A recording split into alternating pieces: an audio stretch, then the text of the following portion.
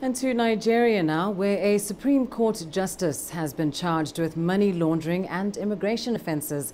Sylvester Ngwuta is one of 7 judges arrested last month during a nationwide sting operation. It is part of President Muhammadu Buhari's campaign to stamp out corruption in Nigeria. Now, Ngwuta is accused of laundering over $1.7 million between January and October this year. Prosecutors also allege he has multiple unauthorized passports, including diplomatic travel documents. The 65-year-old has pleaded not guilty to all the charges. He will stand trial in December. The status and the caliber of the defendant in this case is indeed very exceptionally unique, and we're not surprised that he was granted bail in his own self-recognizance. The matter has been taken out of the realm of prejudice, of slander, and all the rumors that you normally hear. It's now in a court of law, and we have an opportunity to present our case. Well, let's bring you more on this. We're now joined live from Lagos by CCTV's Deji Badmus. Deji, of course, we've seen a number of high-profile names of Nigerians being implicated or prosecuted in this anti-corruption drive, but certainly quite a shock to some to see the name of Justice Sylvester Ngwuta being mentioned too. Tell us more about his case.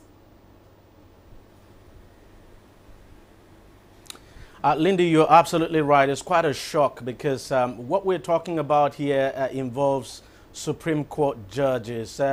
In the case of Justice Ngwuta, he was arrested in October of this year in a dawn raid. The DSS, that's the Nigerian Secret Police, the Department of State Services, actually conducted the raid.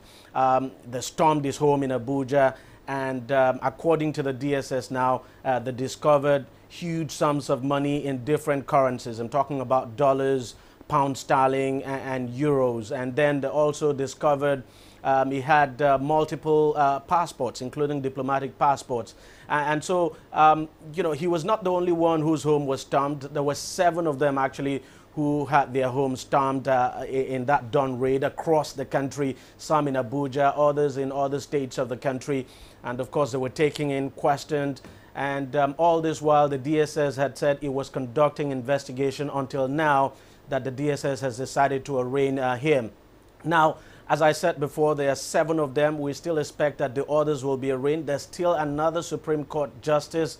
I'm talking about Justice Okoro now, who is expected to be arraigned in the coming days. Well, the government has now slammed a 16-count charge against Justice Ngwuta, and as you have been reporting, the case has been adjourned to December the 7th, of course, when trial proper will begin. Lindy? And of course, Deji, we've never seen anything like this before in Nigeria, such an unprecedented campaign against corruption. What is the impact that it is having so far, firstly on Buhari's administration, but secondly on the economy of Nigeria? If there's one area that a lot of people feel President Buhari has done very well, it's in the area of corruption. Before he came to power, he said he was going to fight corruption, and I think he's taking that fight head on now. People had always known that there was corruption in the judiciary, but what had been lacking was the political will to take on these so-called corrupt judges. Now you have a president who has decided to do it. People, of course, are applauding him.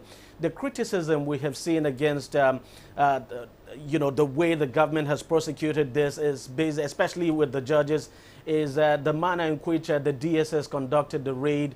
Some people argue that the DSS ought to have invited the judges and not just storm their homes at midnight. Now, in terms of the impact, I think we're beginning to see some kind of positive impact. Fact is that the government believes this will restore confidence in the economy, and to a large extent that is true, because before now everybody had known Nigeria to be some kind of corruption haven. So what the government is trying to do is to clean that corruption image of the country, restore confidence in the economy, and ultimately win back investors or even those who are planning to come invest here and who had been scared of coming here as a result of corruption. And despite the criticism now, the government has said it is going to forge ahead. It is not going to slow down at all. And to be candid, this president has enormous support at home and abroad. A lot of people think he's doing a very good job in terms of corruption. The only area where people have misgivings is in the handling of the economy, Lindy.